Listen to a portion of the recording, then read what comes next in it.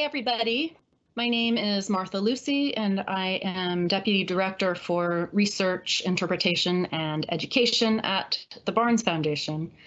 Today, we are going to be looking at a painting by Pierre-Auguste Renoir called Leaving the Conservatory, and it was done around 1876 or 1877.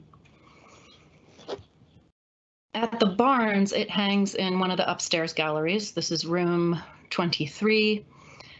And first of all, you can see that it's hanging between two paintings from, medieval paintings showing religious subjects. So already you're seeing sort of what's unusual about the Barnes and the way that Albert Barnes mixed up his works of art by different cultures and time periods.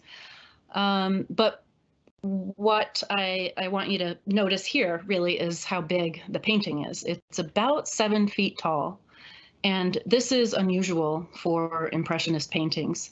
Most of them are small, a couple feet wide, maybe, foot tall. And there was a practical reason for this, which was Impressionism was really so much about painting out in nature, directly in front of your subjects. And so you had to have canvases that were of a portable size. And so it's unusual that Renoir he's one of the only Impressionists who sometimes painted on this large scale. It has the effect of the figures being almost life-size. What you're looking at here, so it's called Leaving the Conservatory, and you're looking at a group of students who are standing outside of a conservatory that was an actual place in Paris. It was in the 9th arrondissement, so in the north part of the city, and it offered free classes on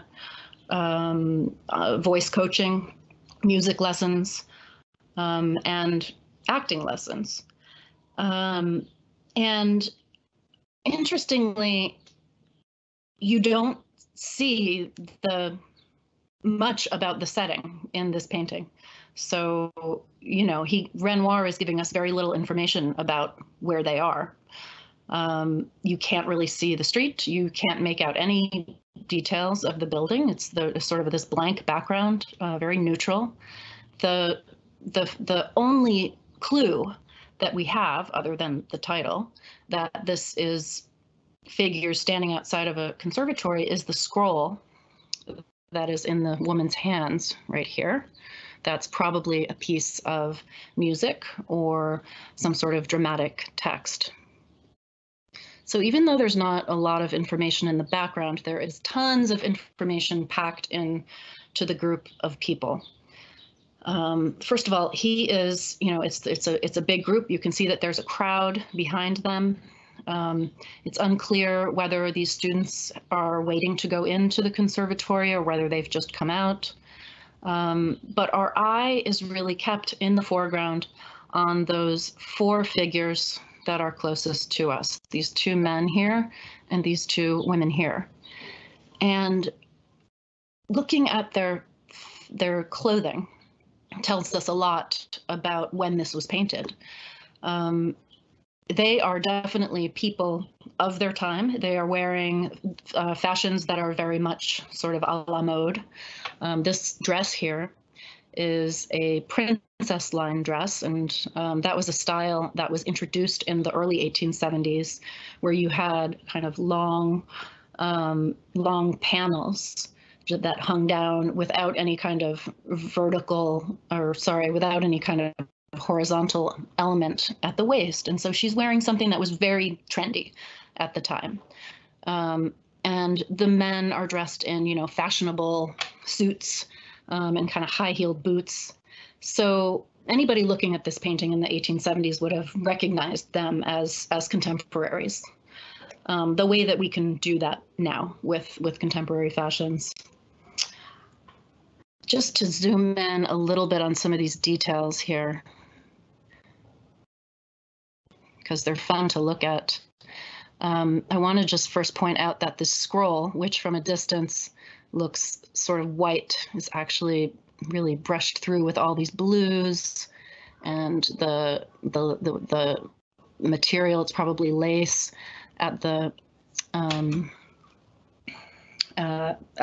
of the sleeves right there.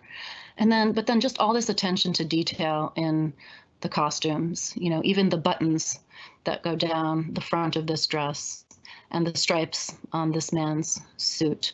Renoir was always very attentive to fashion when he painted his figures. He loved fashion.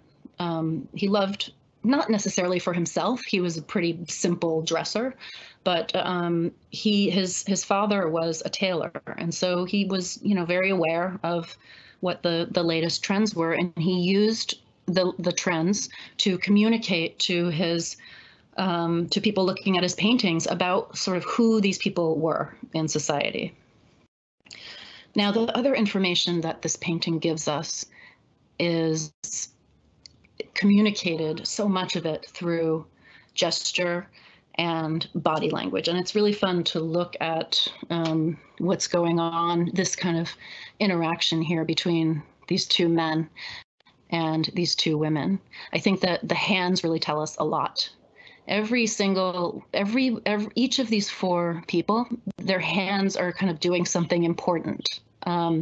She holds the scroll, but she's got her hands kind of laced through the arm of the other woman, telling you that they're good friends, they're buds. And over here, this guy kind of has one hand behind his back.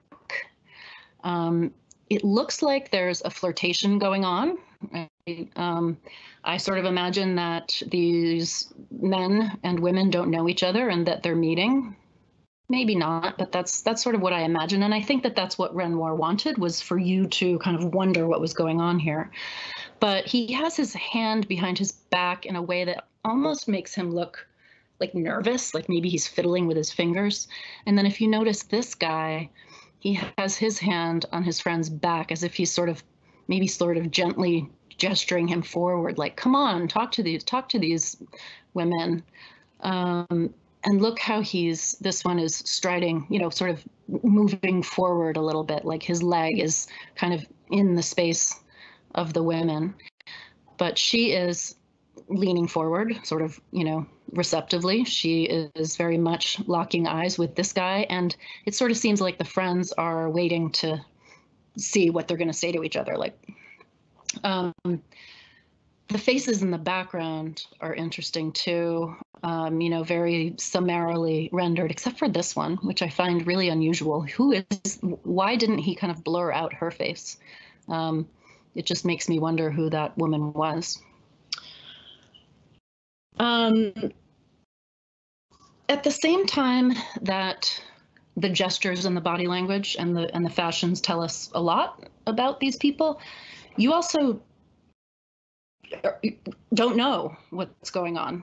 You don't know what their conversation is. I mean, you have a sense, but the thing that's interesting about that is that that's kind of what it's like in real life when you see people on the street having a conversation.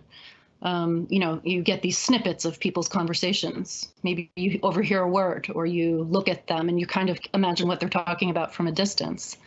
So, and also because the painting is so life-size, it really does feel like you are interacting with actual people on the street, which I just find really interesting, and especially because that was so much of what people were experiencing at this time period during the rise of modernism, when the population in cities was growing so quickly and there were crowds of people, and you couldn't know everyone anymore. You could only see people in sort of throngs and kind of wonder maybe what they were talking about. So I think he captures the modern experience of the crowd, but at the same time,